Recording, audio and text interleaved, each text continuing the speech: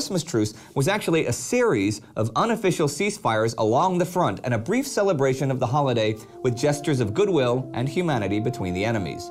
A more formal Christmas truce had in fact already been suggested by no less than Pope Benedict XV 3 weeks earlier, but the warring nations refused such an official act. This brief meeting of enemies as friends in no man's land was something that thousands of men experienced on that day 100 years ago, and today that event is often seen as a shining moment of sanity that stands out from the rest of the bloody war, a spontaneous effort by the lower ranks to create a general peace that could perhaps have blossomed.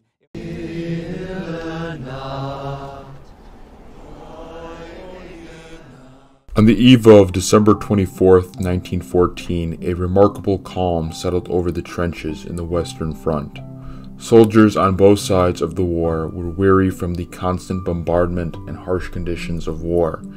The frozen and barren no man's land separated the trenches.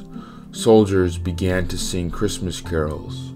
Haunting melodies of Silent Night filled the cold night air.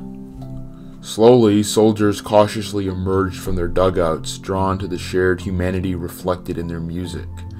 Enemies became comrades, and the barriers of war seemed to momentarily fade away.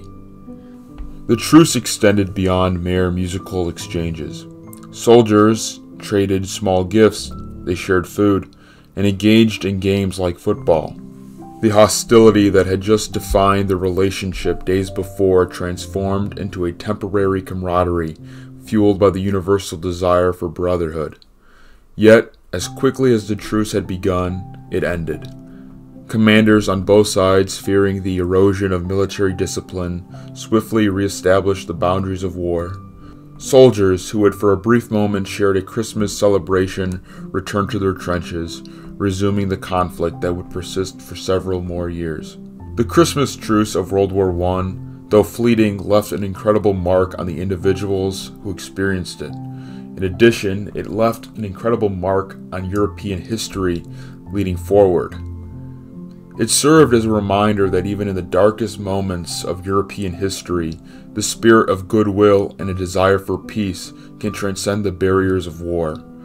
The soldiers who participated in the truce, if only for a brief respite, were able to glimpse into the shared brotherhood that unites all Europeans. In conclusion, the Christmas Truce of World War I remains a symbol of resilience and that of the European spirit. It serves as a reminder that even amid the most brutal conflicts, there exists a universal longing for brotherhood, peace, and the recognition of our shared faith. This historical event, though temporary, stands as a testament to the power of those men and the individuals who rose above, if only for a moment in time. All is calm, all is bright. Das traute hochheilige Paar, holy infant, so happy and love, sleep in heaven.